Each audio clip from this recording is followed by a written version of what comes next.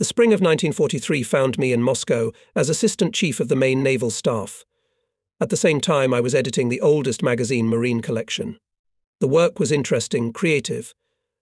But the proverb is true: no matter how much you feed the wolf, he keeps looking into the forest. I longed for the sea, for real combat service. On May 6th, late at night, there was a phone call. I picked up the phone and heard an unfamiliar stern voice. "Rear Admiral Pantaleev." "Yes, it's me," I answer quietly. "You should arrive at the Kremlin. The car will be at your house in 20 minutes. And a click in the receiver. I agonize. Why do they call me, and even so late? But there's nothing to do. I hurriedly get ready. Both my wife and my old father are awake, asking what's wrong. What could I say to them?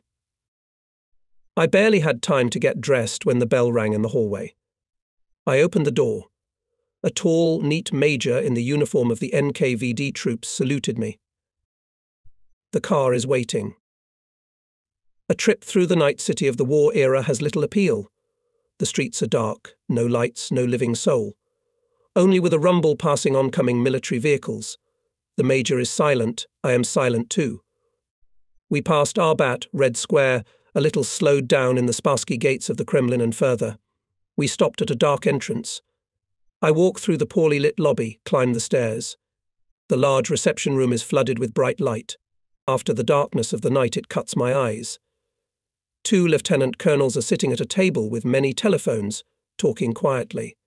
One of them indifferently throws me. "Sit down, please." I waited for a long time, even very long. Finally, I was summoned. I entered a vast room.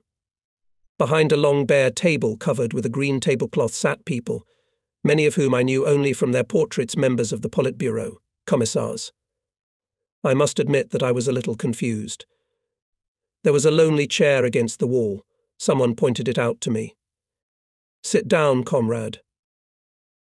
I sat down. The tall, slender People's Commissar of the Navy, NG. Kuznetsov, with his hands behind his back, silently stopped not far from me. Apparently a serious and important conversation was taking place here. Everyone's faces were tired and gloomy. The silence was broken by AI. "Mikoyan." "Comrade Pantalayev, have you ever sailed on the Volga?"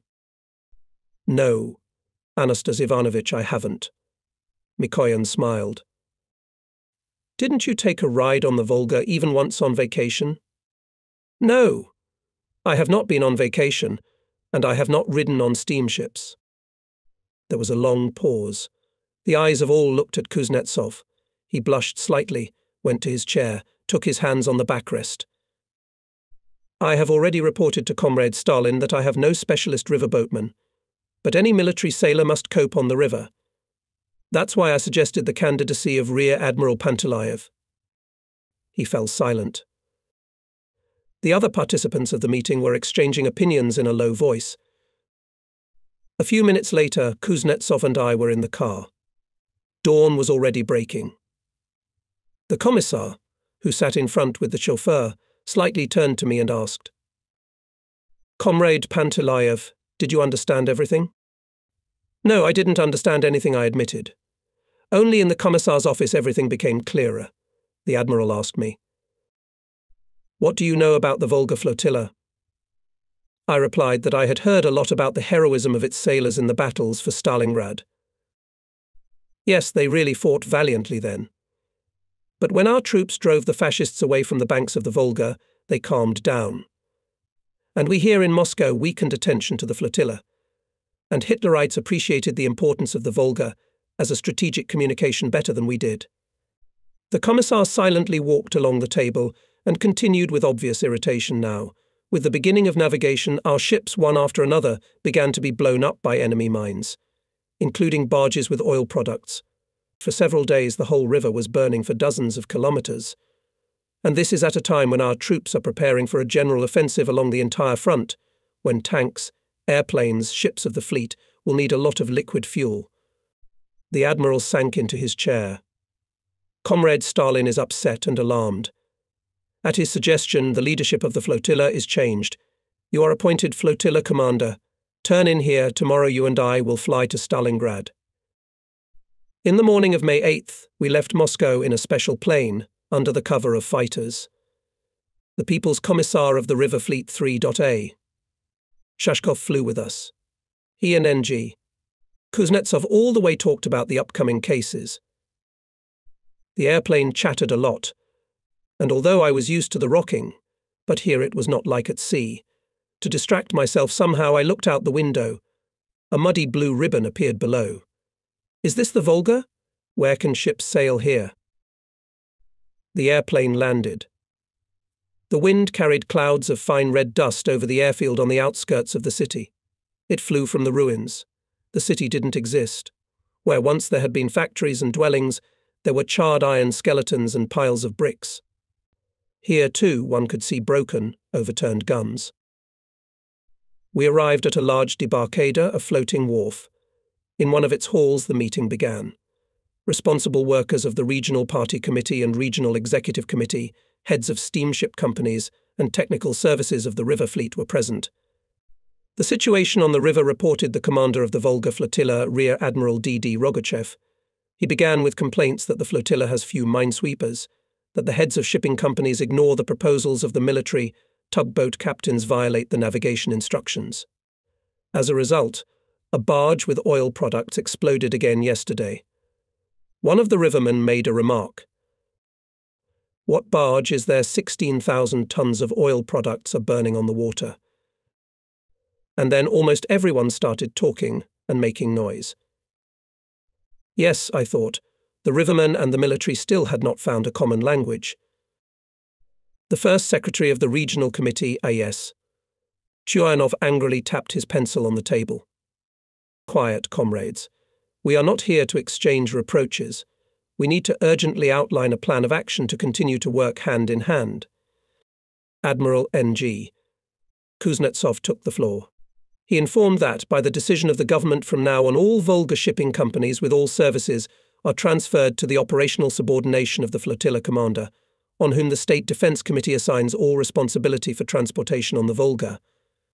Then the People's Commissar of the Navy named the number of river vessels, which together with their crews should be immediately transferred to the flotilla. They would be converted into warships. People's Commissar of the River Fleet 3.A. Shashkov immediately gave appropriate instructions to his subordinates. Some rivermen frowned unhappily. The innovations were clearly not to their liking. But many rejoiced, realizing how important it is in wartime to concentrate all power in one hand. At the end of the meeting, People's Commissar of the Navy introduced me as the new commander of the flotilla. Yes, here's something else, comrades, he added.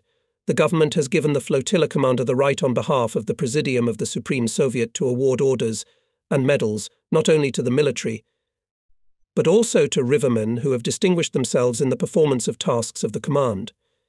He could award any citizen who would at least indicate the place where the mine had fallen.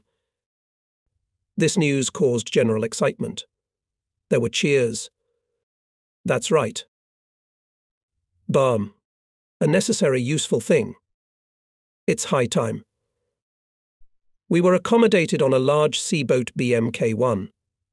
It was a navigable ship with good anti-aircraft armament, modern means of communication, with several very cosy cabins, and quite capacious, finished in mahogany cabin compartment, where 10 to 12 people could sit at the table. I immediately liked this ship and decided to move my campaign headquarters to it. The flotilla headquarters at that time was travelling by ship from Ulyanovsk, where it was stationed in the winter. Rogachev to Stalingrad arrived by airplane. All evening the People's Commissar questioned him about the state of the flotilla, the situation on the river. The enemy mines the river every day. At Kameny Yar the fairway had to be temporarily closed. There accumulated 40 barges with oil products, that's 30,000 tons of fuel. And on other sections the caravans are moving at the speed of a turtle. The journey from Astrakhan to Saratov takes up to 22 days instead of 9 days in former times. The Commissar listened attentively. At the end of the conversation he turned to me. Remember, Comrade Pantayev, each oil barge is assigned to a certain front. They are waiting for it there. Is it clear? Clear, I answered. But one thing is to understand the task, and another is to fulfill it. How to make that the barges were not blown up? After all, the Nazis put not simple, but magnetic mines to find and destroy, which is very difficult. And not only mines are dangerous. Fascist pilots bomb caravans of ships, oil refineries, oil storages. I already knew that for actions on the Volga the German command allocated a special squadron of planes, destroyers and bombers. These planes are based in Donbass, relatively close to the Volga. When the People's Commissar let us go, I was sought out by the head of the operational department of the flotilla headquarters, Captain 2nd Rank ES, Kolchin. Kolchin held calmly and with dignity. From the first words I felt that this is a fine staff officer, thinking and executive. Only on May 14th in Sereptinskogo Zaton Stalingrada moored, finally the steamer railroader with the headquarters of the flotilla. Such an unsound name for the headquarters ship we soon replaced the steamer was called Volga. A day later arrived a new chief of staff of the flotilla, Captain 2nd Rank Vissarion Vissarionovich Grigoriev, tall, thin, with large facial features, lush sideburns. Grigoriev turned out to be a great comrade and an excellent organizer. He quickly rallied the staff of the headquarters.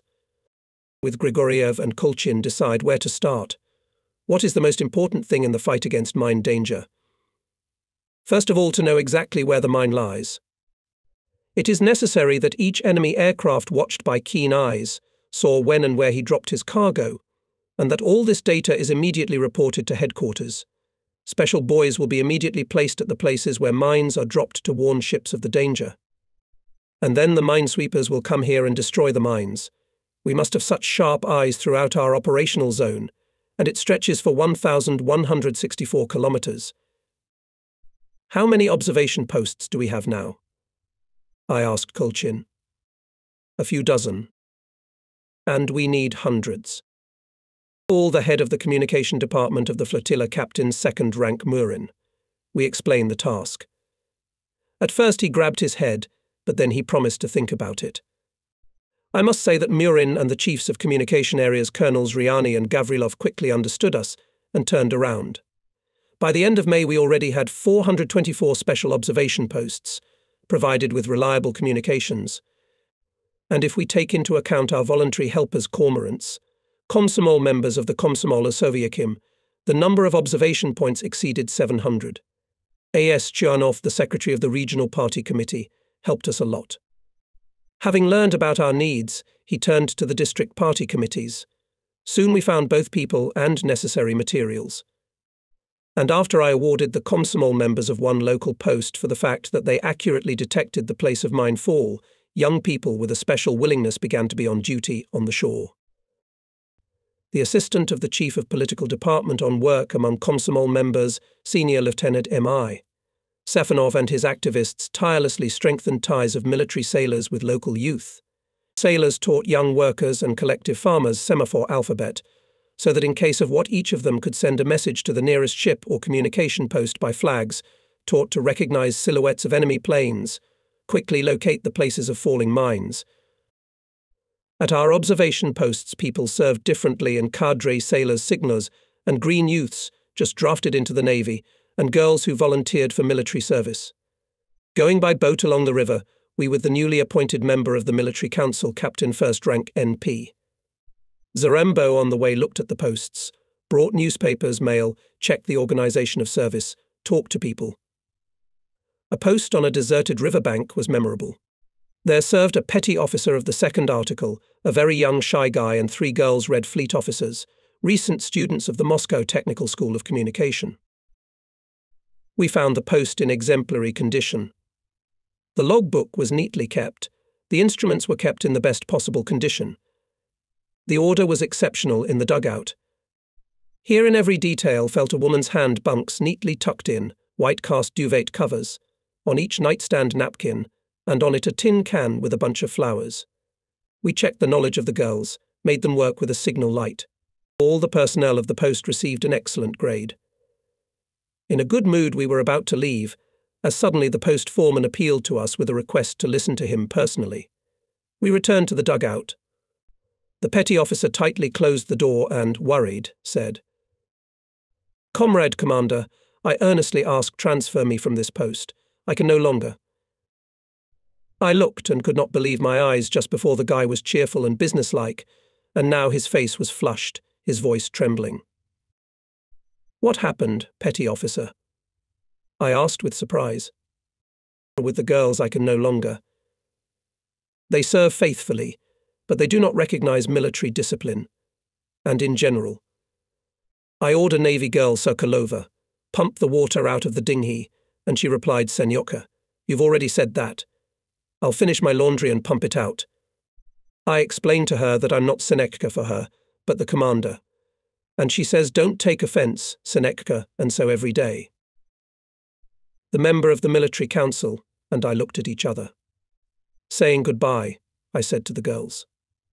"Comrades Red Fleet, your post is in order, but you should obey the petty officer, address him according to the regulations. Remember that he is your superior." "No way, Comrade Commander," objected one of the girls. "How could we offend our Seneca? He is a wonderful fellow, our Seneca." "Let's go back to the ship. I'm still indignant, and Zarembo is laughing. There's nothing to be done, he says. We have to change the commander. We had to transfer Seneca to another post, and to the Muscovites to send an elderly petty officer sergeant, wounded in the Black Sea, and came to us from the hospital. He immediately instilled in his subordinates respect for discipline.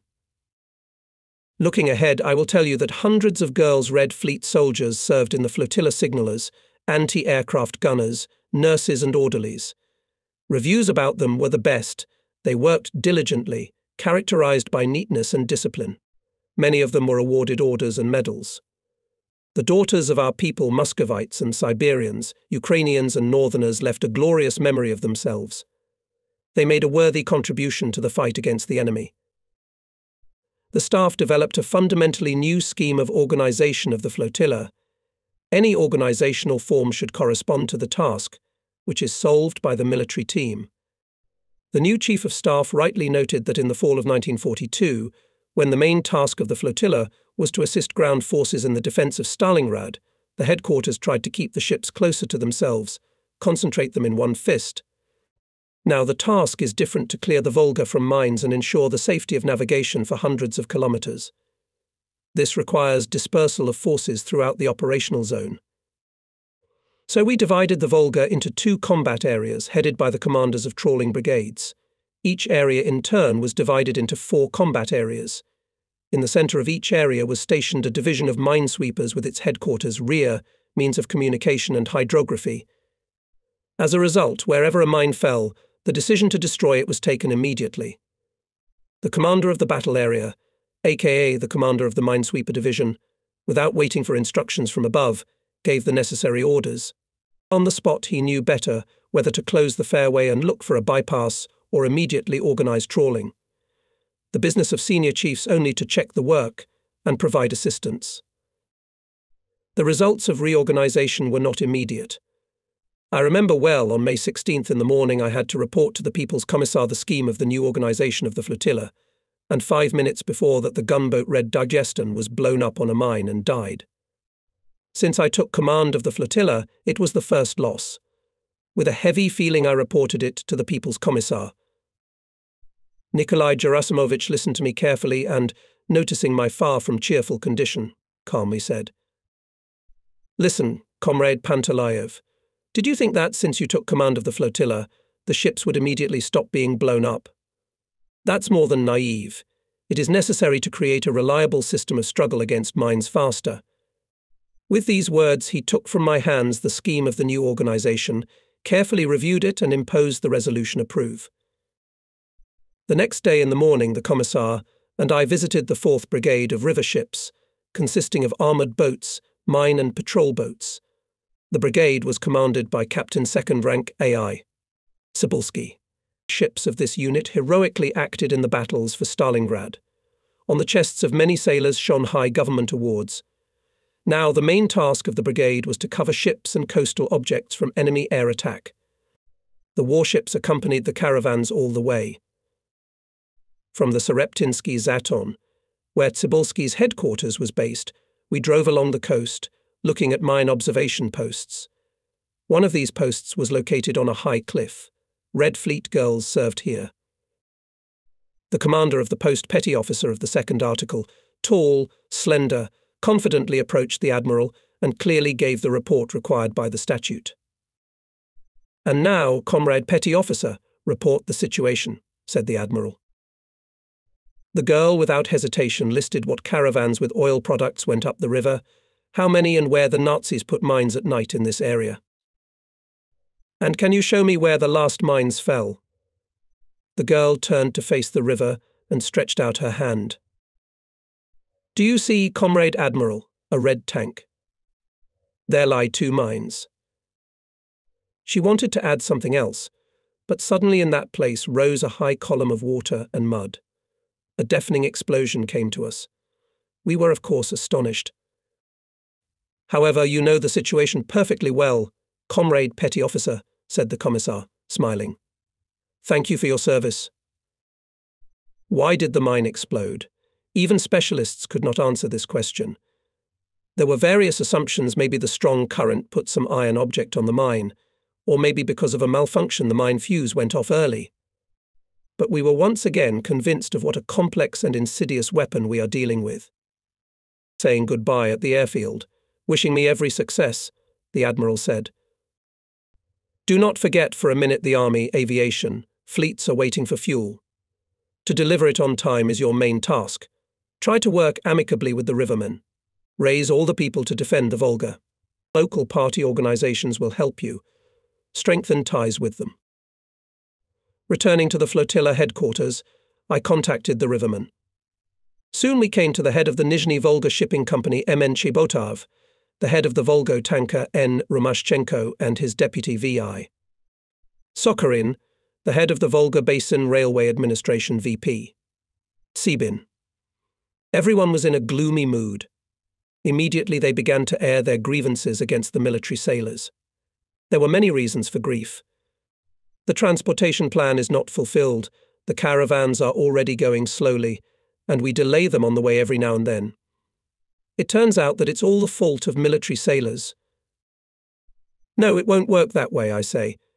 We are solving the same task, and we have to act together.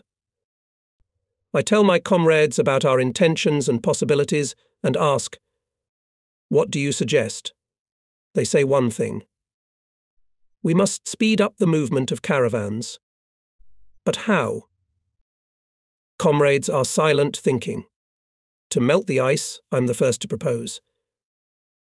What if on the most difficult parts of the river, we will allocate our most powerful gunboats to help the tugboats?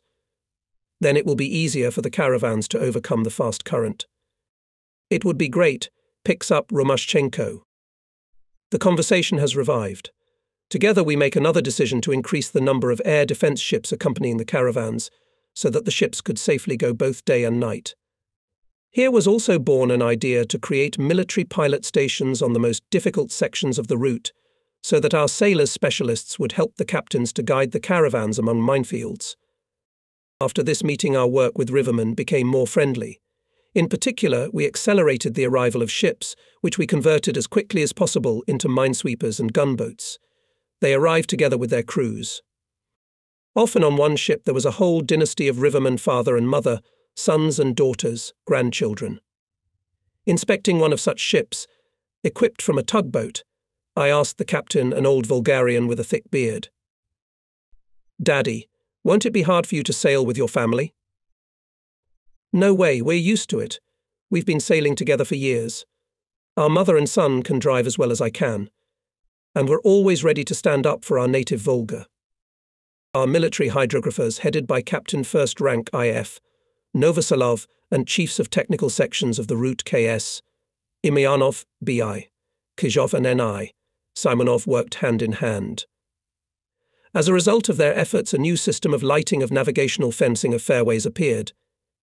Barrel lights were now lit only when ships were approaching, and the lighting of buoys was carried out in such a way that they were visible only to ships and completely invisible to airplanes. A special instruction for sailing was developed. The role of party political work increased. Even before the caravan left Astrakhan, short meetings were held at the berths. Appeals to the rivermen of the military council of the flotilla were read out with the call for uninterrupted movement in light and dark time. The crews of the ships here also took on increased obligations.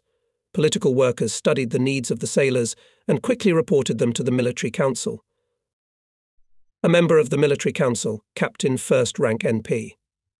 Zarembo, an educated and energetic man, together with the head of the political department of the flotilla, Rear Admiral P.T. Bondarenko mobilized political workers and the entire party activists for effective assistance to the party organizations of steamship lines and coastal areas. Lieutenant Colonel B.E. Wolfson and Major K.P. Abrozenko worked hard in this direction. The flotilla command was rarely at headquarters most of the time we spent on the river, visiting battle stations, observation posts, batteries and ships. I had never sailed on rivers before and had a lot to get used to. The flagship was commanded by a senior lieutenant from the reserve, a former Volga pilot Belov, who knew the Volga very well. Sometimes we approached a battery, I ordered by custom. Comrade Commander, anchor against the battery and lower the Tuzik. We will go ashore. Belov looks at me with surprise. He takes my words for a joke and orders in his own way. Vasya, he says to the helmsman, take half aboard to starboard. And you, Mikhailo, this is already addressed to the bosun. Prepare the tug over there under that birch. The boat rolls quickly to the right and burrows into the coastal bushes, so that almost the whole ship is hidden in the greenery, moored by the bow cable to a tree. I reprimanded Belov for his panache with his subordinates, eventually taught him the statutory conversation, but he could not get along with the expression half aboard and give the tippet. Well, we never anchored in the seaward way. At first we had unexpected misunderstandings with local comrades. Once the Chief of Staff Grigoriev put in front of me a note from a district policeman from the village of Dubki. I read, "Your military boats detonate very strong charges to silence fish, which is poaching and is strictly punishable." It's both funny and sad. It means that we have not reached all villages and hamlets with our explanatory work, if some places take the destruction of mines as poaching. I order the commander of the combat area to find the author of the message and invite him to the minesweeper to see with his own eyes the work of sailors, and convinced of its importance. We study the tactics of fascist aviation. Every day in the evening a German scout flies in to find out where the caravans are going and where our air defense forces are. Then, already in the darkness, two groups of airplanes show up at a low altitude. One is coming with onboard lights on, with an obvious desire to attract the attention of our searchlights, anti-aircraft gunners and fighters. These planes follow along the river against the current, do not miss an opportunity to drop bombs on our batteries and air defense ships to bombard them with guns. In a word, they try to create more noise. And at the same time, another group of destroyer planes is descending aside and with engines off, almost silently flying along the stream, sticking to the meadow bank, so as not to give themselves away by shadows on the river surface. In the silence of the night, the pop of a parachute is heard, followed by a splash. Having dropped its cargo, the plane continues to fly over the water, diverting attention while others drop mines. It's a pretty tricky tactic, but we figured it out quickly. Hydrographers Captain Lieutenants V.P. Grek and Jai Bashilov had an idea to install false buoys away from the fairway. They consulted with II Zimin, the foreman of the situation area. He, it turns out, had already thought about it himself. In a short period of time, by efforts of sailors and rivermen, dozens of sites with false navigation situation were created. Cormorants, A.K. Vednetsky and I and Sitnikov worked on it with special zeal. Many did not believe in our idea, saying that it was very primitive, that the fascists were not fools. What was our common joy when on the first night German pilots dropped their entire mine cargo on one of these false fairways? The military council ordered the officers' hydrographers, 3 tankers, and a large group of rivermen and Red Fleet men with high governmental awards. Among the awardees was Senior Boyman MV, Plokutenko, who for 20 days accident-free led through minefields and narrows more than 40 caravans, Boyman VA, Treshev, accurately identified the location of 18 enemy mines.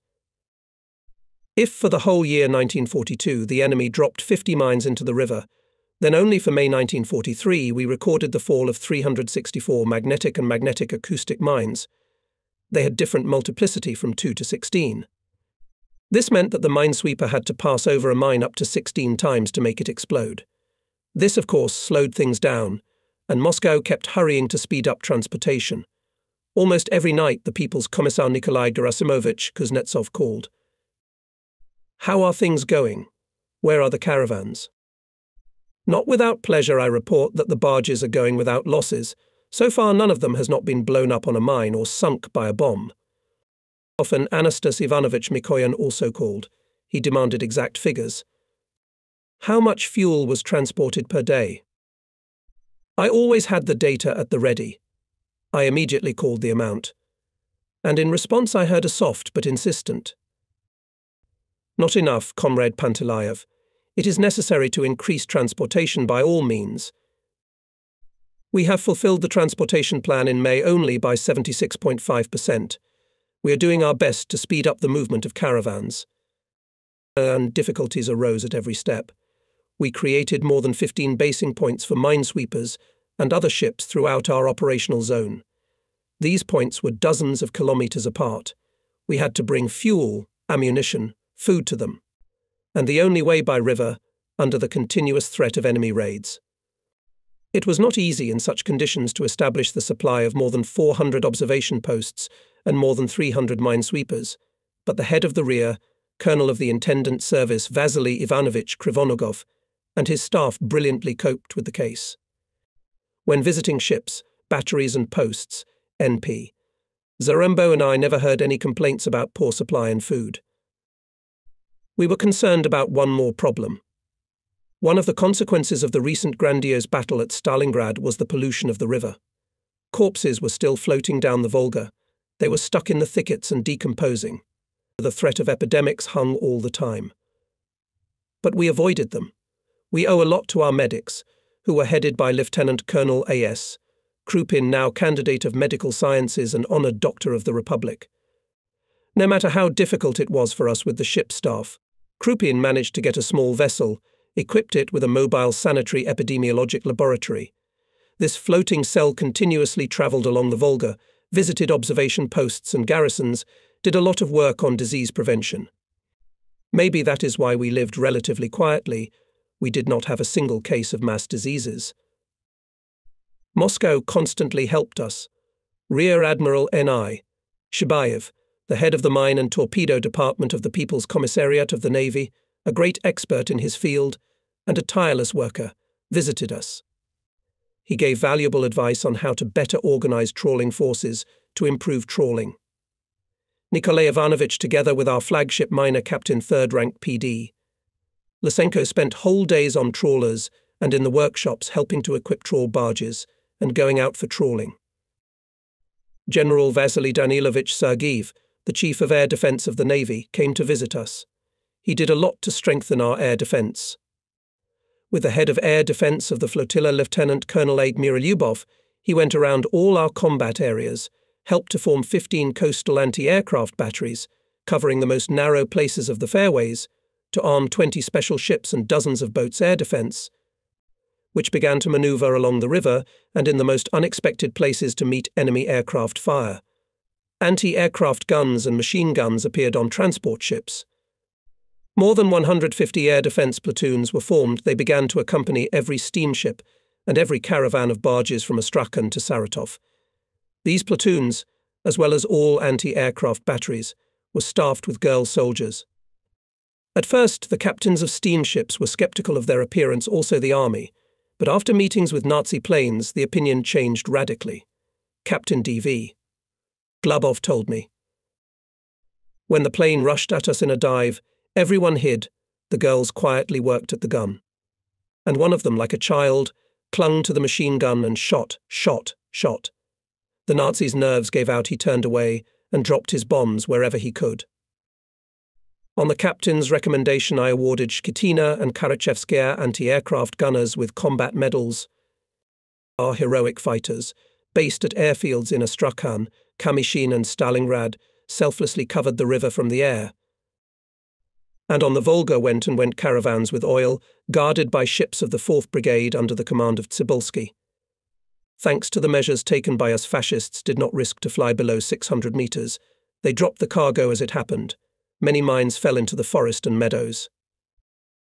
The movement for acceleration of cargo transportation was unfolding all along the Volga. The first to carry the caravan in record time was the tug steamship Eagle. Following him, the record was set by the steamer 25th anniversary of October Revolution. Those who distinguished themselves were awarded orders. By the way, to call to the headquarters awarded rivermen was unthinkable, because they are always on the move. Together with Zarembo go out on a half-glider, meet the caravan. The crew free from watch is lined up on deck. I call the names, the rivermen come out of the line, and present them with awards. I remember on one steamship, travelling with barges, I presented the Order of the Red Star to the captain and mechanic, as well as medals anti-aircraft gunners of the air defence platoon. There was a woman with a child in her arms. Distressed, she was sobbing quietly, wiping her tears, and a nimble little boy of about 6 years old was holding on to her skirt. It turned out that it was the wife and children of the captain. We shouted hurrah, wished happy sailing, and barely glider departed from the board, we clearly heard the captain's voice musha, take a little to the right. It was he who commanded his daughter, who was standing at the helm. Waving his cap at us, the captain commanded, now into the intercom Ivan Alexandrik. Come on full, and the old steamer slammed even faster on the water, with the slabs of its wheels, dragging 3 big barges behind it. Every day we had more and more friends and helpers. Hundreds of collective farmers, old and young, spent days and nights on the bank of the river, not to miss the moment of the fall of the mine, to detect this place and immediately report to the nearest post. In June, Lieutenant General IV. Rogov, head of the main political department of the Navy, came to our flotilla, and we went with him on an armoured boat to the headquarters of the 1st Trawling Brigade in Cherny Yar. Being on the bridge, Rogov noticed men, women and children sitting on the riverbank. It seemed as if they came out to meet someone. The general asked me, "What does this mean?" "The local population is helping us to fight the Nazis." The general thought for a moment and then said, "That's great. Do you encourage their zeal in any way?" I reported that dozens of collective farmers have already received cash bonuses for detecting mines, and some have received government awards. I tell about an old collective farmer, Antonina Tikhonovna Polovnikova. In the evening she was rinsing laundry on the river when she heard the noise of an airplane. It was flying low, it was frightening, but the collective farmer did not leave. She watched it carefully. She saw him throw something heavy into the water. The airplane flew away, but the old woman kept her eyes on the place where the strange cargo had fallen. As luck would have it, Red Fleet officer Ladygin was passing along the shore. After listening to the old woman, he ran to the nearest post and reported the incident to the headquarters of the combat area. Then he returned to the shore, undressed, and began to look for a mine, because the place was shallow. And the old collective farmer kept shouting to him where to swim and where to dive. Ladygin found the mine. It was lying near the shore. In the morning, when the minesweeper came, the sailor showed the minesweepers this place. The mine was quickly destroyed. On the same day we gave Polovnikova and Ladygin money awards, and collective farm girls Tanya Yudina and Anya Naidanina for a short time detected places of falling of several mines. On the presentation of the head of the Northern Communication Area of Colonel K.G., Ryani friends were awarded the Medal for Military Service. I also told about the fact that recently the buoys began to report mines fall with some special sound. At first we thought that the Germans started to use new weapons, but the cormorants found the bound pieces of rails and barrels with stones dropped from airplanes. We thanked the rivermen for this discovery from the bottom of our hearts. Otherwise we would have trawled here and wondered why the mines did not explode. This is how simple cormorants exposed another enemy trick. "Do not be stingy in encouraging such people," said IV. Rogov. Our boat moored at Arkhtuba, the headquarters ship of the 1st Trawling Brigade. We were met by the brigade commander, aka the commander of the 1st Combat Area, Captain 1st Rank PA, Smirnov, an old Baltic Bolshevik, an active participant of the October Revolution. Now he is an excellent mine specialist. Smirnov is stingy with words but greedy for work. He did not hide difficulties but did not complain about them. With pride told the brig about the military valor of commanders and sailors of minesweepers. Ensign II, Skobelev, Chief Petty Officers MM Iosevich, VS, Kampanets, Petty Officer of the 1st Article IM, Simonov have on their account not only destroyed mines but also shot down fascist airplanes. Motorist Petty Officer of the 1st Article SP. Zhukov has mastered the 2nd Specialty Machine Gunner. Recently the boat minesweeper had to fight with a Nazi airplane flying low over the water. Zhukov was wounded several times, but did not let go of the machine gun. He shot until the enemy plane crashed into the water. "Where is Zhukov now?" Rogov asked. "In our infirmary," answered the head of the political department of the brigade, Captain 1st Rank ID, Blinov. Doctors counted 10 wounds. But the petty officer begged not to send him to the rear. Friends visit Zhukov every day. He asks how the repair of the boat is progressing, and jokes, "Let's see who will be repaired sooner, the boat or me." "Yes, with such heroes you can roll mountains," said General Rogov. Soon we noticed that the Germans began to drop fewer mines. Not that the stock of them dried up, or the enemy was convinced that we learned to quickly disarm these weapons. But bombing raids became more frequent. It became known that the enemy twice bombed factories in Gorky. He had not touched us yet, and, as it turned out, not for nothing. On June 2nd, fascist aviation made a massive raid on the Kursk railway junction. The Germans lost 145 airplanes. By the way, among those shot down were also Heinkels, previously flying to the Volga as destroyers. So bad things Hitler's aviation, we thought, if it has to use specially equipped destroyers in the role of conventional bombers. But it was too early to rejoice. On June 12th, about 50 Junkers bombed Saratov. The message about the appearance of enemy planes we received from air defense posts in time, so our fighters had time to fly out to intercept. Bombers flew in groups. One of them was heading to the railroad bridge over the Volga. Our artillerymen and anti-aircraft gunners managed to defend this most important strategic object.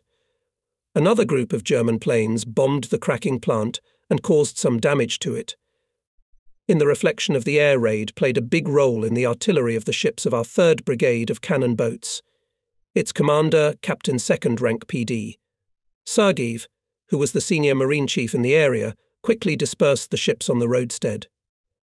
They were firing at the airplanes, covering the oil barges and the bridge. When we, leaning over the operational map, passed the actions of our troops to repel the enemy raid, Chief of Staff of the flotilla Grigoriev said, "Fascists, this not quite successful raid will probably not be limited. We need to cover Saratov more reliably, especially the railroad bridge." The head of the operational department, Kolchin, proposed to form another, 9th, combat area in the area of Saratov. I decided to send to the disposal of Sergeyev additional division of smoke boats, a detachment of armoured boats and 2 floating anti-aircraft batteries. The plane went to Saratov Flotilla Flotti. Flagship chemist Captain 2nd Rank Zemlyanichenko is tasked to organise smoke of the bridge and other objects in case of an enemy raid. Our assumptions were justified. On June 13th, the fascists repeated the raid on the cracking plant, and the next day on the railway bridge. Zemlyanichenko perfectly coped with his task. The bridge was smoky. The fascists did not find it at night, and the bombs fell into the river. Smoke curtains helped to save the plant as well.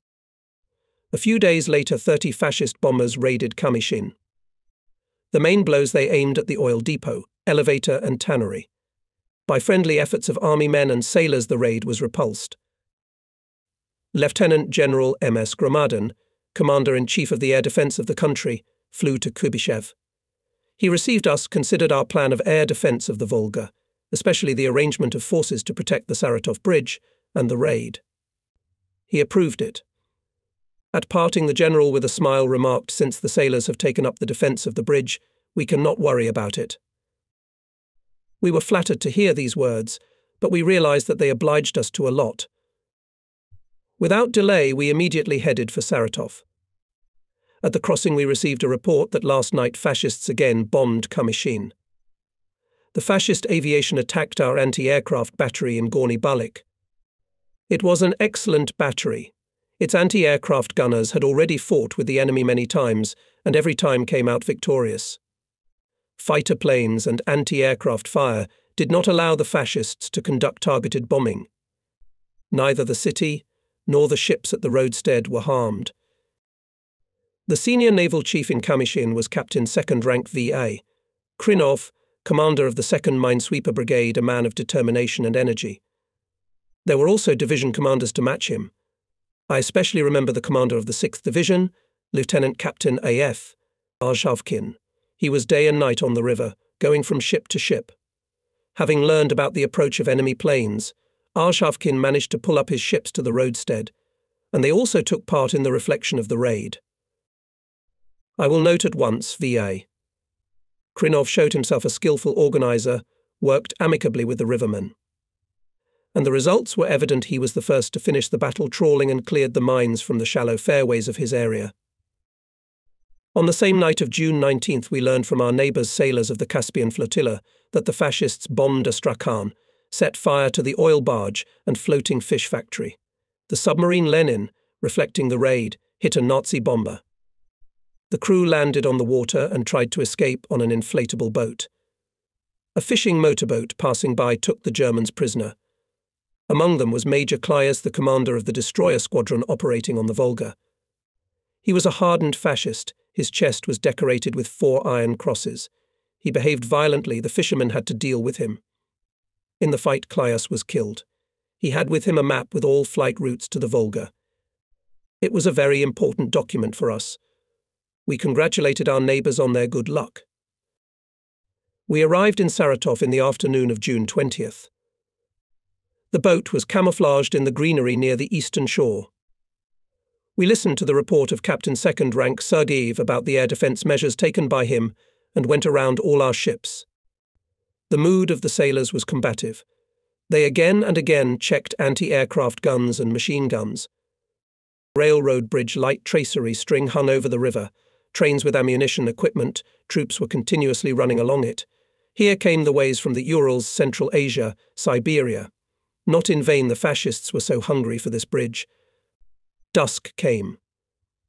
The city was quiet. Not a light. The darkening was excellent, but still sometimes short whistles were heard when policemen or military patrols noticed a glowing gap somewhere. Our ships were included in the general plan for the defence of the city. It was almost completely dark when several barrage balloons rose into the sky. Not enough, I thought. I remembered a whole forest of balloons looming in the sky above Leningrad. There was silence on the river. Our ships lurked, guns looking into the sky. From the shore post came an air raid signal. They're flying. In a few minutes from the bridge of the BMK, we heard the growing rumble of aircraft engines and sharp barking of anti-aircraft guns. At once searchlights flashed beams, like swords, crossed and diverged apart. The bursts of shells were overhead, but no airplanes could be seen. From the noise we could tell that they were coming in waves. It was reported that our fighters are in the air. But they could not be seen either, and it was impossible to make out anything in the darkness. Only blue stripes of searchlights were visible. I looked towards the bridge. It disappeared in the veil of smoke screens put by the ships. Nikolai Petrovich Zarembo spoke quietly. It is good that there is no strong wind, the veils stand still. And Zemlyanichenko was good dense smoke put. Around the boat heard gurgling, it was falling fragments of anti-aircraft shells. Comrade Commander, you violate the uniform, carefully noted the commander of the boat. Zarembo and I obediently put on steel helmets. All the ships fired. Our BMK-1 was also firing. The sailors assured that they could see airplanes well at the points of crossed beams. We could not see anything from the bridge until flare bombs hung over the city like chandeliers. They were dropped by fascist planes, which nevertheless broke through the fire screen. Anti-aircraft guns hit the chandeliers too, but it is not easy to hit them, and they burn for a long time, slowly descending. The Germans are dropping bombs. They do not see the bridge. The bombs fall on the east bank of the river, on the city of Engels. There are fires there. Unfortunately, the fascists broke through to the cracking plant. A deafening explosion rumbles. The night is illuminated by a bright, blinding light. It exploded almost empty gasoline storage. In the city there were also a few pockets of fire, but they were quickly extinguished. Very soon everything began to subside, silenced anti-aircraft guns on the shore and on the ships. The most important thing for us is the bridge. How is it? It's still intact. The searchlights are going out, but the alarm is still not going off. How many planes were there? It's always hard to know at night.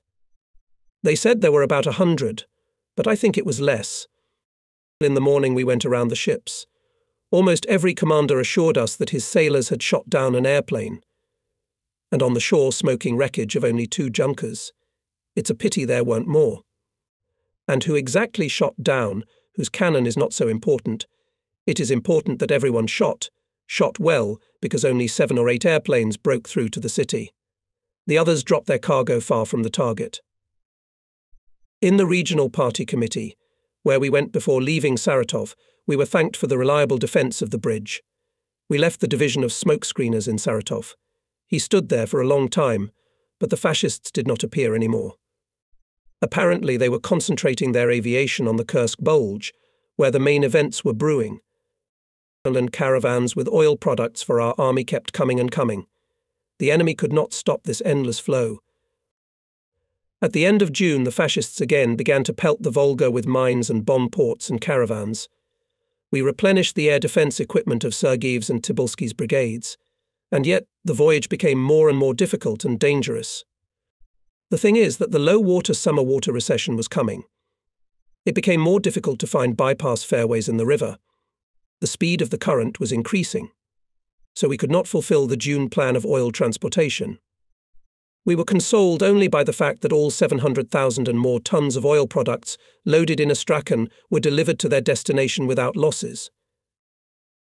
In July we added more minesweepers and intensified trawling. The main low-water fairways were opened, which shortened the way for ships. We strained every effort to increase oil transportation. The decisive offensive of the Soviet troops on the fronts was approaching. Moscow demanded more fuel. We used almost the entire brigade of canboats as additional tugs to speed up the caravans. The situation on the river remained tense. We had etched more than 200 mines, but still more than 300 remained.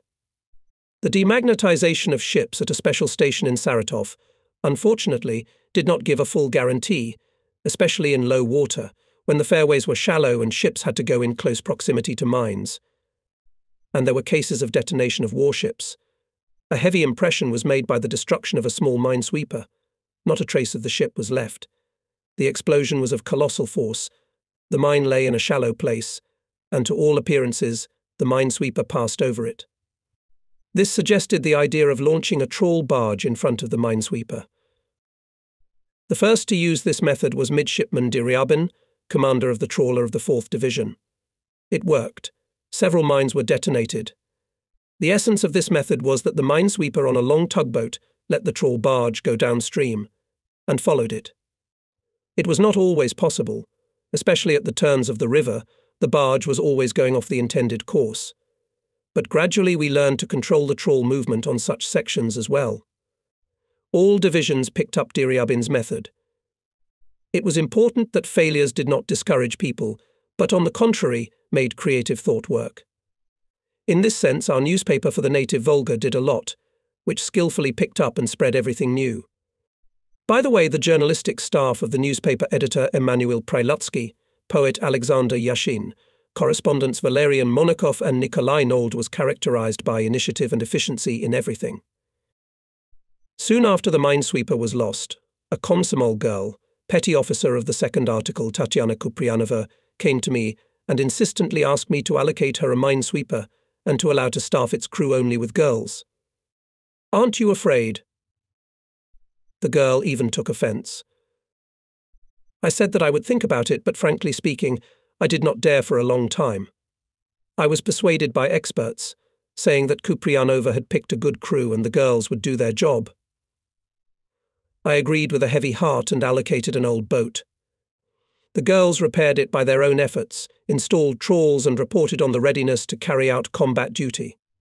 Before the first departure, I myself meticulously inspected the ship, checked the knowledge of the team. The impression was the best, and I gave the go-ahead to go out. Soon we received a report Kuprianova's crew detonated a mine. Then the second, third. By the end of the campaign, the whole crew was honoured with government awards and received large cash bonuses. Once I went to the operator's cabin to look at a large map of the situation. Operators Major DG, Dimaprov and Lieutenant Captain IA. Ananin marked the areas where mines appeared when the water receded. In a few days they were found and destroyed more than a dozen. Luck. On the other hand, the water recession hindered us. Many places became so shallow that minesweepers could not pass there. What to do? As always in such cases, the sailors' ingenuity helped us. Sailors undressed and, holding hands, in a front line went through a shallow place, groping the sandy bottom with their feet. Quite an original way of trawling, wasn't it? All this was done with jokes and jokes, as if the guys were leading a round dance. Theoretically, the mine could not explode if even stepped on, because the human body does not have a magnetic field, but still it was a mine, not a watermelon or a melon. What if it was a contact mine, exploding at the slightest touch? And to look at such trawling was quite disturbing. But I chased away the gloomy thoughts, admiring the healthy, tanned bodies of cheerful, never dull sailors. Fortunately, there were no accidents, and we found plenty of mines. In early July, the Battle of Kursk began. Having repulsed the German offensive, our troops struck a powerful blow. On August 5th, Orel was liberated. On all ships listened to the radio rumble of the first victory salute during the war. We were happy our modest contribution to this victory was also ours. In July we exceeded the plan, transported more than 1 million tons of oil products. Hundreds of our minesweepers continued trawling the open shallow water fairways. Sailors realized the importance of their labor. Without fuel, which we transported, not a single tank would have attacked, not a single airplane would have taken off, our submarines would not have gone to the sea. In these days, the People's Commissar of the Navy Kuznetsov and People's Commissar of the River Fleet Shashkov arrived at the flotilla again. This time they did not hear the claims of neither the flotilla to the rivermen, nor the rivermen to the military sailors. Now we worked amicably, helped each other in everything. Having familiarized themselves with the progress of the government's assignments, the two commissars warned us not to be complacent and not to lose vigilance. At the end of August, we received an order to transfer some of our ships to the newly formed Dnieper military flotilla. We loaded the boats on the platforms. Leads this case VV. Grigoriev, our chief of staff, appointed commander of the new flotilla, and his place was taken by Captain First Rank ND. Sergei, former commander of the 3rd Brigade. Being a good officer, Nikolai Dmitrievich turned out to be an excellent staff specialist. True, he had a big school he worked in the main naval staff. And here, on the Volga, his talent showed itself in all its breadth. It was easy to work with him. Autumn had come. The lowering of the water level hampered the actions of minesweepers. Often in shallow water they damaged propellers. We had no docks. We had to do everything afloat. The flotilla's flagship mechanic, engineer captain of the 2nd rank SG, Ionov, showed exceptional ingenuity. He flooded the bow of the ship, thereby raising the stern and exposing the propeller. Now it could be removed and straightened. Under the blows of our troops, the enemy was rolling back to the west. He was no longer interested in the Volga. But not so long ago, the fascist diplomat Ribbentrop declared, as soon as our domination over the main communication artery of the country over the Volga is established, our most dangerous enemy will be dealt such a blow, from which he will never recover again. The fascists understood the importance of the Volga for our country, but their robbery plans were not destined to come true. They were defeated in Stalingrad. Their bet on mine warfare also failed. Before the onset of winter, we destroyed 751 German mines. Navigation continued in full swing. On the river passed 8,000 ships. They carried 7 million tons of petroleum products. It was the final battle for the Volga. The Soviet people highly appreciated the actions of the Volga military flotilla, the feat of all those who fought and worked at that time on the great Russian river, fulfilling their duty as soldiers and citizens. The life of a sailor is nomadic, restless, and the life of a military sailor is even more so. As the song goes on the seas, on the waves, today here, tomorrow there. Having lived a long life in the Navy and with the Navy, I can say that it has its own charm, its own romance. You see new places, new people, learn a lot, and at the same time you grow up, accumulating knowledge and experience.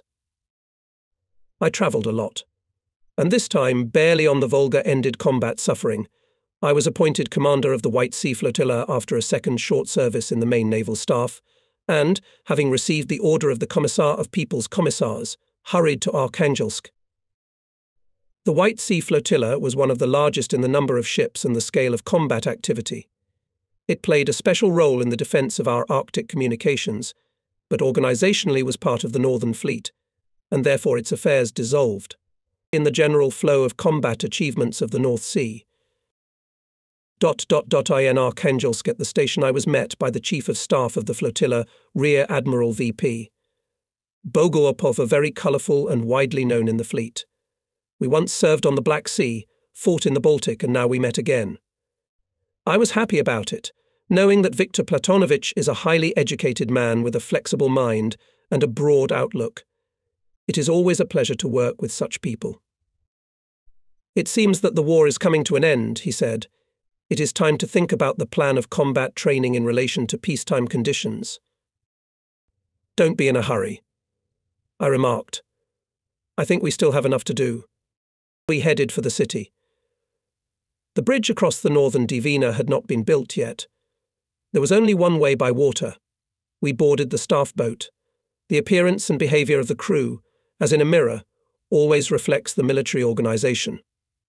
I immediately noticed the cleanliness of the boat, the neat clothes of the sailors, admired their impeccably precise movements. Naval order seems to be firmly established everywhere. Soon I was convinced that the flotilla, despite its youth, followed the best traditions of the Soviet Navy. My predecessor, Vice Admiral S.G. Kucherov, and a member of the Military Council, Rear Admiral V.E. Anunik, both experienced combat leaders, did a lot to maintain an exemplary military order. I considered it a great honour to command such a flotilla. The headquarters of the flotilla was located in the centre of the city, in a beautiful two-storey mansion on the embankment of the northern Dvina.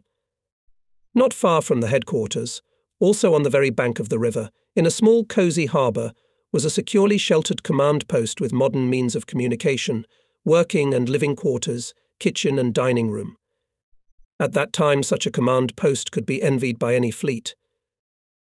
The ship composition of the flotilla was first of all light forces capable to fight against fascist submarines and mine danger, to defend sea communications and bases. Most of them were fishing and transport ships, during the war hastily re-equipped and armed. There were fewer ships of special military construction. However, their number increased sharply after the GKO decision, in March 1944, to strengthen the combat power of the flotilla ships and aircraft. The flotilla also included the naval fleet of the main directorate of the Northern Sea Route with icebreakers, aviation and port facilities on Dixon Island. Gradually I am getting acquainted with the new service. The first acquaintance with the personnel left the best impression.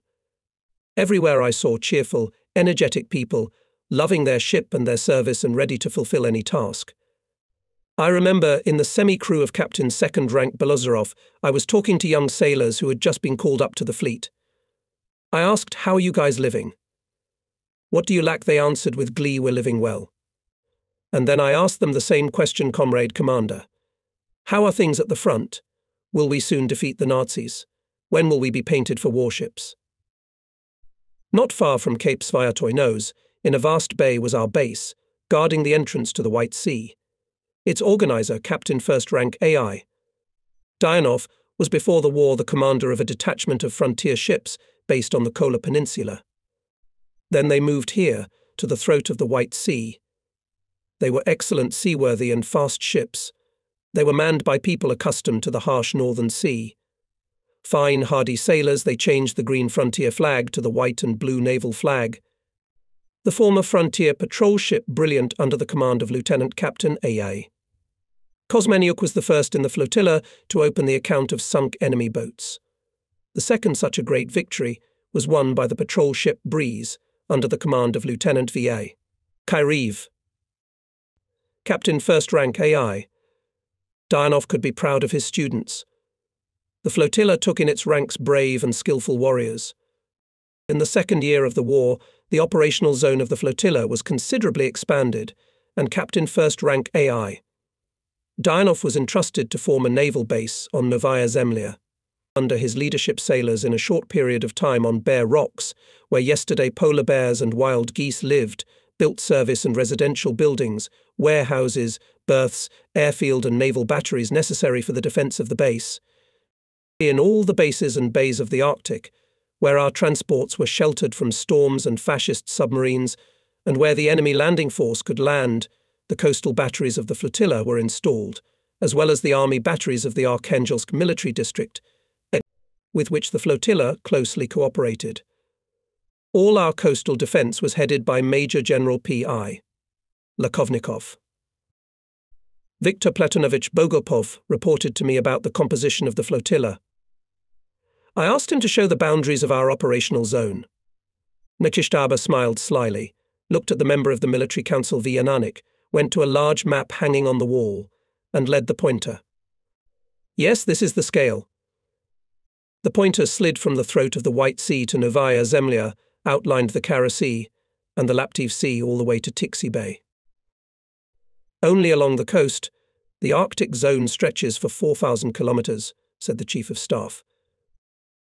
At the first stage of the war, the flotilla was in a special position. The fascists cut the Kirov Railroad and the White Sea-Baltic Canal. Allied convoys with military cargoes from England and the USA could be unloaded only in Arkhangelsk. It was necessary to hastily build new berths and warehouses here, to create teams for the fastest unloading of transports. The first convoy of 7 transports arrived in Arkhangelsk without losses on August 31st, 1941, and by the end of the year 10 more convoys passed safely to both sides. The fascist fleet in the north was not very active at that time. The fascists threw all forces on the land direction, seeking to capture Murmansk and Arkhangelsk, the main ports through which our maritime communications with the Allies. But the enemy's plans collapsed. All the war ports in the north remained in our hands. Convinced of the failure, the Nazis began to concentrate their naval forces in the fjords of northern Norway, with the task of disrupting our communications. We had to improve the system of convoy service. In this direction, much was done by the flotilla's military transport service department headed by Captain First Rank Bogiev. It was an educated and enterprising officer. The scale of the convoy service was increasing. If in the first year transports from Arkhangelsk in convoys went only to the Novovozomelsk Straits, and further, to the Kara Sea, went independently, in 1944, to counteract fascist submarines we had to extend the convoy service not only throughout the Kara Sea, but also beyond its limits, to the Laptev Sea and to the islands of Komsomolskaya Pravda. Each of our transports was assigned a naval officer as a military assistant to the captain and a special military team consisting of commanders, machine gunners, signallers and radio operators. The formation of these teams, associated with the incessant movement of people, as well as the creation of unloading teams on shore, required a lot of organizational work, with which excellently coped with Captain Second Rank Babinski. Outwardly slow, but in fact fast and hasty, Babinski had time to visit everywhere, to see and eliminate problems. The commander of a small convoy was usually appointed senior of the commanders of escort warships. The command of especially responsible convoys was entrusted to someone from the commanders of formations or chiefs of staff of naval bases. Often in this role were the Chief of Staff of the Kara base Captain Second Rank Vasiliev, commanders of compounds Captains Second Rank Kotenko, Dudarev and Agafonov. When I took the flotilla to command large convoys headed for the Arctic, most often entrusted to the commander of the Arkhangelsk Ovra, Captain First Rank Napyavchenko, a fine sailor, strong-willed and determined. Despite frequent and persistent attacks of fascist submarines, Pyavchenko conducted convoys without losses. He willingly went on any campaign, which sometimes lasted for many weeks. We were not spoiled by the weather. Cold autumn storms caught the ships on the passage and battered them for weeks. Our men withstood everything. I remember Pievchenko telling me, "You go 1 day, 2 days. Nobody bothers you." Suddenly, the acoustician shouts over the trumpet. I hear a submarine on the right, 45, everything on the bridge goes into motion at once. I command right rudder. I give the course. The miners rush to the bombometers. But I can't see or hear the boat. Contact is lost. And the minesweeper coming from behind has raised the signal enemy submarine and is turning away. We hear the deafening explosions of depth charges. The ship shudders a little. All eyes of signalmen and officers are fixed on the water. We're looking for a torpedo trail or a submarine periscope. It is very unpleasant not to see the enemy, but to feel that he is somewhere very close, just waiting to hit you in the side with a torpedo. Even in the frost it gets hot. I unbutton the collar of the raglan. 10 minutes pass. Little by little we calm down. And in an hour or two everything starts again. And so every day. Not always the trip ended safely. In August 1944 in the Kara Sea, the commander of the convoy, Captain First Ranker .3. Shmelev. He was on the TSH 114. The fascists in this navigation began to use hydroacoustic electric torpedoes, which rushed without a trace at the sound of the working propellers, pursued and caught up with the ship. It was very difficult to evade such torpedoes. Theoretically, it would be necessary to stop the course, but it is not always possible, because you do not know what torpedo attacks the enemy. The loss of the minesweeper made us sad. But our determination did not shake. Sailors began to study the tactics of the enemy even more thoroughly. It was found that at the end of the Arctic navigation, with the appearance of ice in the Kara Sea, fascist submarines moved to the southeastern region of the Barents Sea in order to intercept convoys on the approaches to the throat of the White Sea.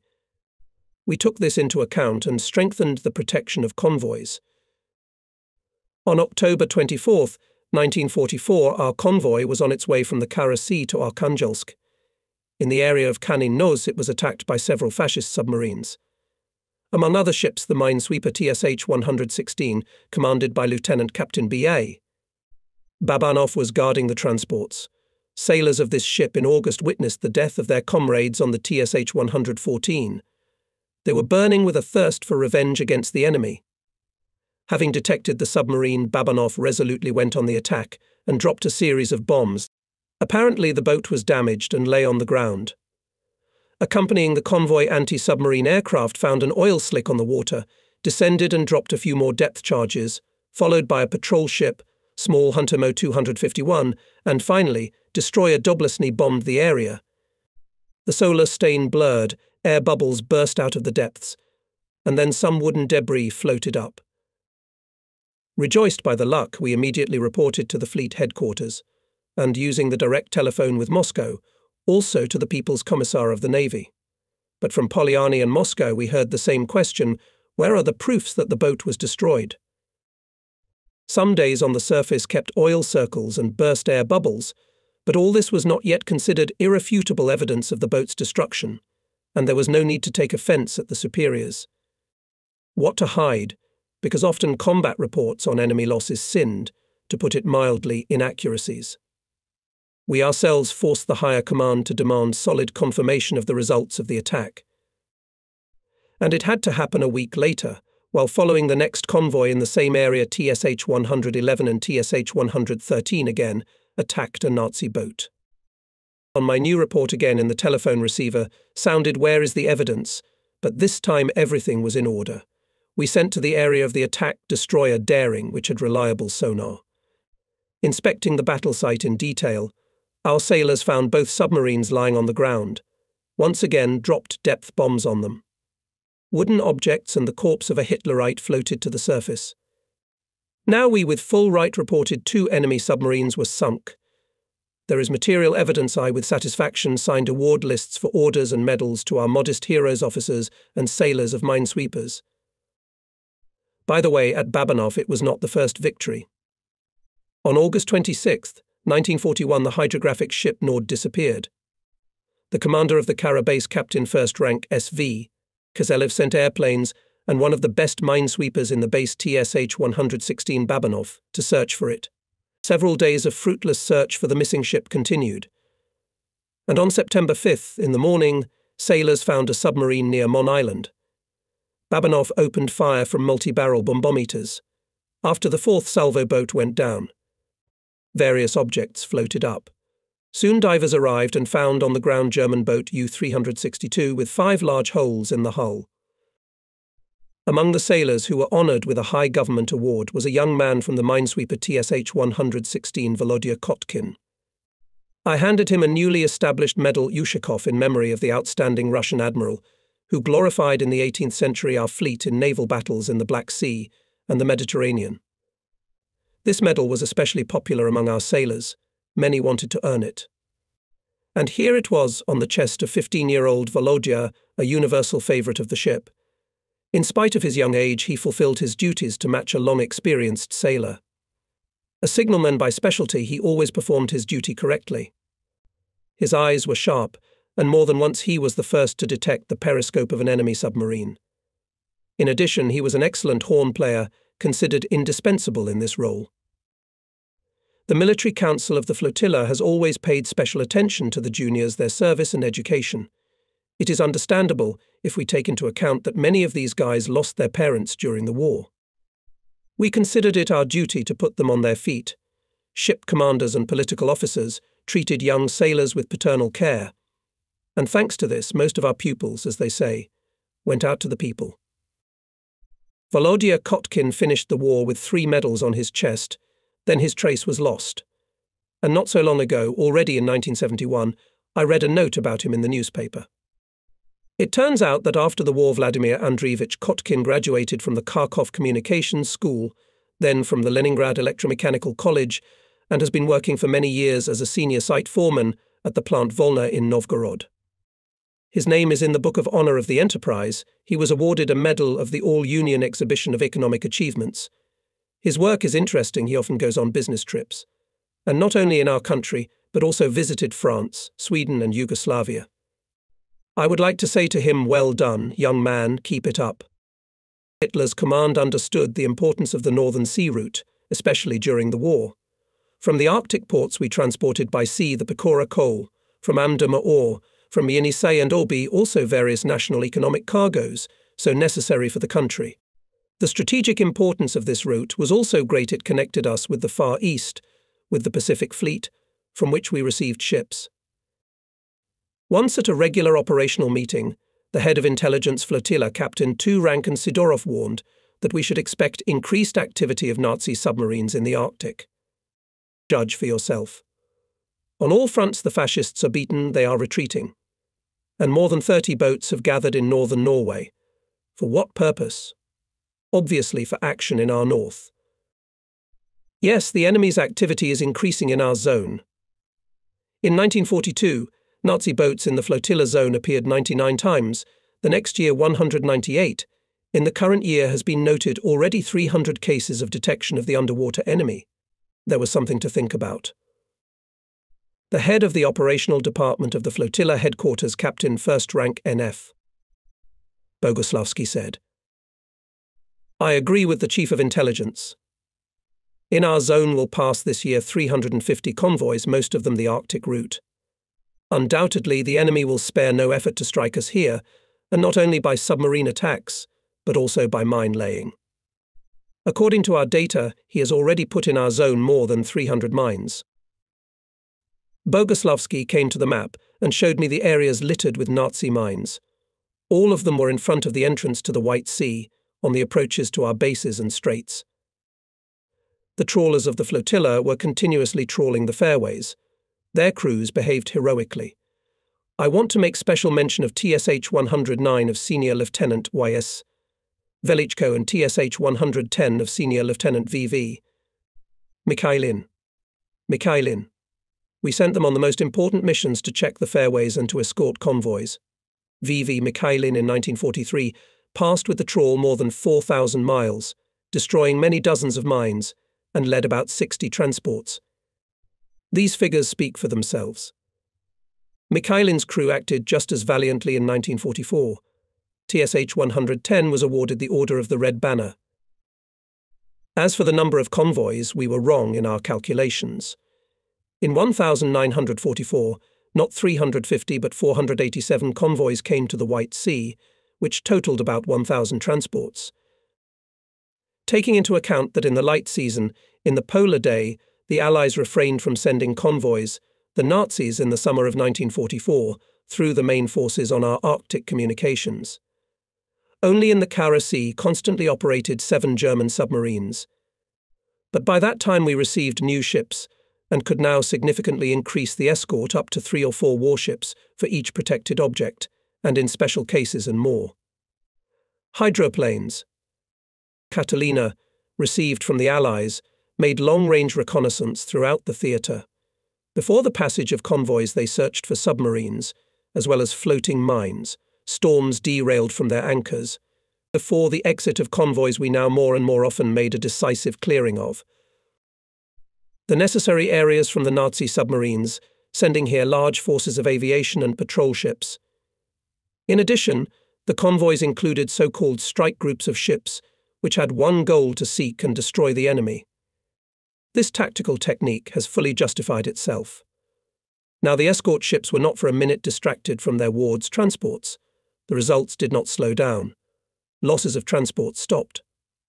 The Nazis had to change tactics. Having made sure that direct attacks of convoys became more and more difficult and risky, Hitlerites switched their boats to laying mines, ordered to attack our radio stations and observation posts serving navigation in the Arctic. In the flotilla area of such posts, located sometimes on uninhabited islands, were more than 200, and of course we did not have the forces to ensure a reliable defence of each of them.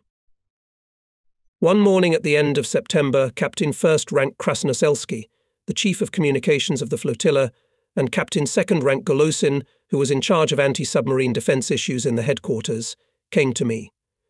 Both of them looked anxious. "Your comrade commander," said Krasnoselski, "the observation and communication post at Cape Sterligova, transmitting a weather report, urgently asks to urgently report the locations of convoys. Something is not right here." I invite Bogoarpov. Let's look at the map. Cape Sterligova is located in the Kara Sea, east of Mikhailov Peninsula. The post has certain tasks. Why does it need information about convoys? Our battery is on the Mikhailov Peninsula. From it to the post is more than 100 kilometers. It's probably inexpedient to send sailors from it. They'll get there one day. The Chief of Staff suggests not to answer anything at the post, and the commander of the Kara naval base to give instructions to send a ship to Cape Sterligov. So we did. In these days, a convoy with 4 transports was to go in the Kara Sea. For 24 hours, the radio of Cape Sterligov persistently asked about its movement. We were silent. In the evening of September 26th, an authorized representative of Glavsevmorput on Dixon reported that Sterligov's radio did not answer any more requests from Dixon. The commander of the Kara naval base ordered all batteries and observation posts in the Kara Sea to increase vigilance. There was no doubt something had happened at the radio station. The mystery was revealed before the ship sent there approached the Cape. The chief of the radio station, Bukhtiarov, himself reported about what had happened. The case was as follows. On September 24th, he and the sailor Signaler Nagaev on a dog sled went to inspect the coast whether there were no mines thrown out by waves and any objects from the lost ships. In the evening he returned to the station and was suddenly captured by fascists. It turned out that Hitlerites from 2 submarines landed a landing party of 25 machine gunners and seized the station. The winterers, except for 2 watchmen, were asleep. By force of arms, the fascists forced the radio operator of Glavsevmorput to transmit all radiograms according to our schedule and, in addition, to request data on the movement of convoys. Submarines for secrecy lay on the ground in a neighbouring bay. Found Bukhtiarov Hitlerites brought to the station and began to interrogate. The sailor preferred to die than to give away a military secret. He long bickered with the interpreter Russian White Guard, often repeated, stalling time, scrutinized the situation. Finally, having found a convenient moment, Bukhtiarov fled. Knowing the terrain well, 3 days he waded through the tundra until, completely exhausted, did not reach a neighbouring post, passing about 100 kilometers. The Nazis, in a wild rage, crushed the station, took prisoners with them, and returned to the submarines. They never learned anything about the movement of convoys in the Kara Sea, only forced us to change all the code tables of communication. The repaired station was soon back in operation. As it is known, during the war we received food, armament, military materials from our allies on Lend-Lease. A large cargo flow from America and England went, as I have already said, through Arkhangelsk and Murmansk. Foreign naval missions were established to organize this business and solve many issues related to the stay of foreign sailors with us. Since the British Admiralty was in charge of the convoy service, the British mission in Arkhangelsk was headed by an officer of the rank of Commodore. In Polyani, at the headquarters of the Northern Fleet, there was the same naval mission, but it was always headed by an admiral. He was subordinate to the head of the British naval mission in Moscow. Such was the system of leadership of the Allied convoy service in the north. The flotilla headquarters maintained daily communication with the officers of the mission, together with them solved the issues of unloading ships, supplying them with fuel and food. Before the convoy went to sea, a conference of ship captains was held, at which, in the presence of mission representatives, the flotilla headquarters informed everyone about the situation at sea, reported the courses of the convoy's movement in our zone, as well as familiarized with the composition of the escort forces allocated by the flotilla, the order of mutual communication. Captains of ships asked a lot of different questions, which were immediately answered. We worked amicably, with full understanding. British and American officers from the mission sailed a lot, well versed in maritime affairs.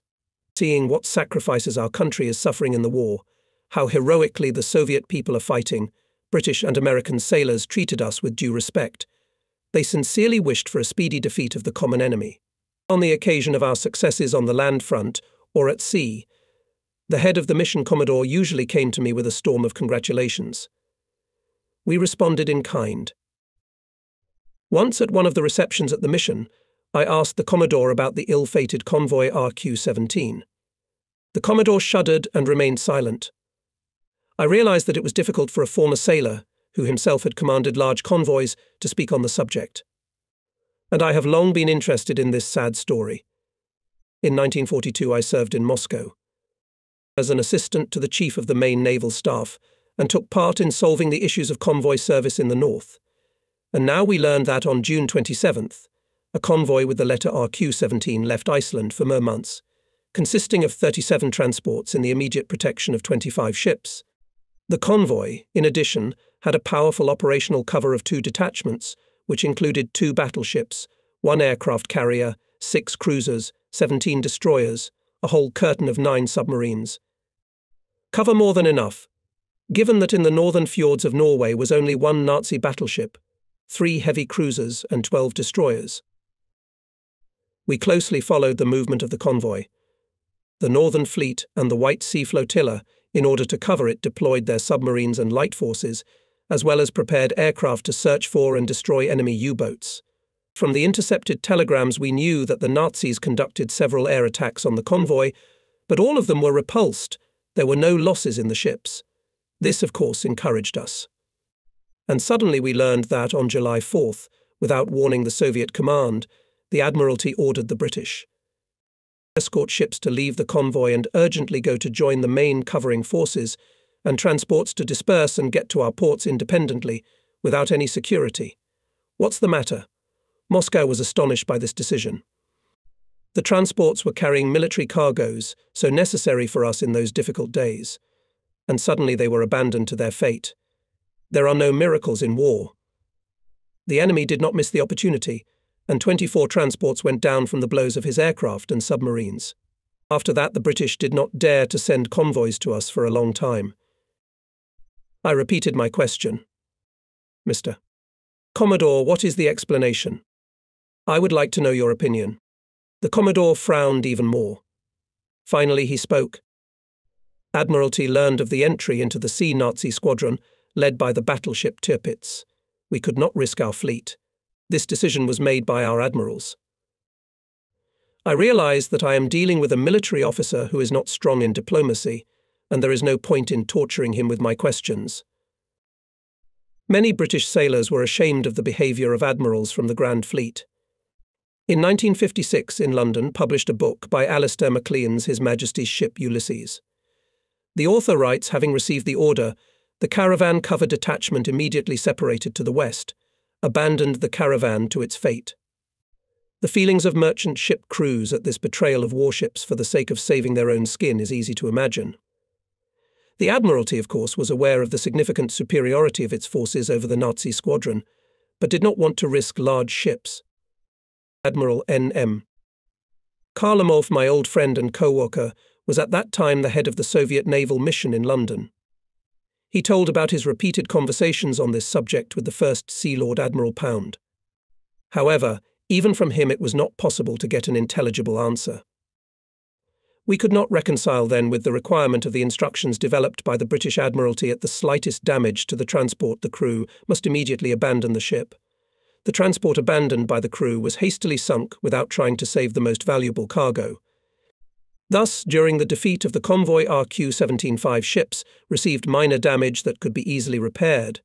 They were shot and sunk by their own escort ships. Planes, guns, hundreds of tons of ammunition went to the bottom of the sea. And this during the hottest battles on the Soviet-German front. For 20 days, ships of the White Sea Flotilla and the Northern Fleet collected the surviving ships. 11 transports were found and brought to Arkhangelsk. This was all that was left of the huge convoy. The crews of Soviet transports behaved differently. It is possible to write whole books about their heroism, about how they saved their ships. I remember one English captain, the senior in the group of transports, came to me with a visit and, remembering the fate of the convoy RQ-17, enthusiastically spoke about the courage of the sailors of the Soviet motor ship Azerbaijan. After the attack of fascist aviation, the ship caught fire and tilted. My friend, the commander of the English minesweeper, came to your ship to remove the crew, but the sailors refused to leave their ship. Soviet Captain Izotov replied to the minesweeper, I thank you for your help, but as long as the ship is afloat, we will not leave it. With the friendly efforts of the crew, the fire was extinguished, the roll was levelled, and Azerbaijan reached Novaya Zemlya at a slow speed, and then arrived in Arkhangelsk, having repelled several more enemy air attacks during the passage. Everyone thought Azerbaijan was lost, and suddenly it appeared in the port. British and American ships, standing there, greeted it with signals, congratulations, and cleanly done. Yes, it was. Our allies were amazed by the feat of Captain V.N., Izotov and his subordinates, who at the risk of their lives extinguished fires, sealed the holes, defending their wounded ship. I'm going to Novaya Zemlya. I wanted to go there for a long time, but I couldn't make it, and now there is an urgent need. Captain First Rank AI, Darnov was assigned to the Pacific Ocean, and a new commander arrived at the Novaya Zemlya base. I wanted to see how he mastered the business to help. It is not always easy to command a unit after an officer of good fame. It requires great tact, a particularly sensitive approach to people, the ability to retain the style of his predecessor, to support and continue everything valuable in his work. At that time, there was no regular communication with Novaya Zemlya. People and cargoes were carried on transports under escort of warships, and only mail was delivered by airplanes. Captain Taran and Senior Lieutenant Kupchin were considered masters of flights in difficult Arctic conditions. But there was a large group of us we could not be accommodated on their small airplanes. We decided to fly on Catalina. This American-made twin-engine anti-submarine seaplane had good tactical and technical data speed 314 km per hour, range 3,600 km. It was armed with cannons, machine guns, 800-kilogram bombs. The airplane was equipped with radar. Now these data will seem modest, but at that time we rejoiced, having received an opportunity to replace our outdated single-engine MBR-2 with a large sea machine. Early September morning we arrived at the airfield. The vehicle was a combat vehicle, not designed for passengers, so there were few amenities for us. Major General Pavel Selivistovich Gavrikov, the head of the rear of the flotilla, rather obese in stature, could hardly squeeze through the narrow hatches. I settled down on a mail sack not far from the navigator's table. Major General G.G. Dziuba, commander of the aviation flotilla, sat down next to me. Accompanying us officers squatted wherever. Loaded Catalina, humming engines, sailed from the shore. A large lake served as an aquadrome. The car began to run up, all shuddering from the shocks of water. They were so strong that it seemed that the hull was about to be blown to pieces. The blows became more and more deafening. A flag flashed in the porthole, the border of the aquadrome, but the car still did not come off. General Duba frowned unhappily, but the blows stopped. Duba breathed a sigh of relief. Finally, he explained that the airplane is overloaded and there is no wind. That's why they took longer than necessary. Managed the machine deputy commander of the regiment, experienced naval pilot Captain S.M. Rubin. At first everything went well, but the farther away the visibility became worse. Clouds gradually merged into a solid milky mass. The car began to shake like a cart on a bad road, and Duba, looking at the porthole, covered with a white veil, quite said, "Good. Fascists will not find us in this mud. But we are flying without fighter cover. The airplane is cold. We're freshening up. The navigator reports that we're approaching Novaya Zemlya, however, still can't see anything." I asked Duba, "How are we going to land?" Duba is unperturbed. "Don't worry, Captain Rubin will land." The noise of the engines subsided. The airplane lowered its nose. I look at the altimeter. The arrow deviates to the left, past the mark 200, and behind the porthole is still the same cotton candy. I see the commander of the plane turned and said something quietly to General Duba. He nodded in agreement. The faces of both are serious and stern. It turns out that the base commander reported that the bay was covered with fog. Captain Rubin made a bold decision to land in the open sea, and then under the engines to turn into the bay. The altimeter arrow is already at 0. It's a little creepy. But here is a sharp blow. As if against something very hard, the airplane, it seemed, even cracked. Another bump, and then a sharp deceleration. Splashes of water were heard. We had landed after all. The engines were humming again. Faintly visible outlines of the shore appeared in the fog. With jerks, bouncing, the plane skipped into the bay. Yes, not in vain everyone praises pilot Rubin. A small boat approached the airplane. I shake hands with the new commander of the naval base, Captain First Rank DGG. Jakin. I've known him for a long time. He's a submariner. Courageous, judicious, indefatigable, besides inexhaustibly cheerful. Just the kind of people we need here in the far north. The headquarters and political department of the base were located in a one-story wooden house, very well and firmly planted on the high shore of the bay.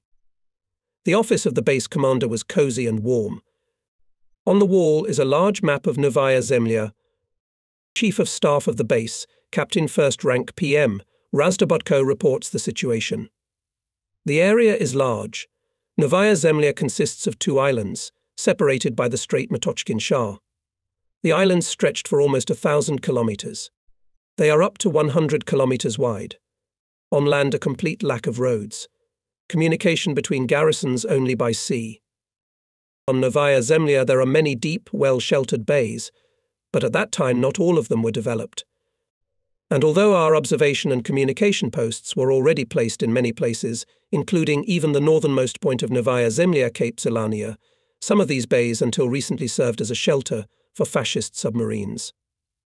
When our Novaya Zemlya base became stronger, the uninvited guests began to get hard. Enraged fascists increased attacks on our observation posts and radio stations, put mines in the Straits Matochkin Shah, Kara Gates, Yugorsky Shah, on the approaches to Belushaya Bay. Now we are rich, and we can put out sentries to the most threatened areas, and there are more batteries on the coast. J. Mikin told in detail about military affairs of sailors of the base. He is not only a good commander, he is also an inquisitive historian. In a short time he collected and generalized a lot of data about the development of Novaya Zemlya, its indigenous population Nenets, about the heroism of the defenders of the distant region of our country. I already knew some of this from the stories of the first commander of the Novaya Zemlya base, A.I. Dianov. For example, how on the 2nd or 3rd day after the arrival of our sailors in Belushia Bay, 2 fascist submarines came here. They felt at ease here, surfaced without any precautions, and came under fire of our ships. Hastily, the fascists dived under the water and barely got away. Other visits of enemy ships ended more sadly for them.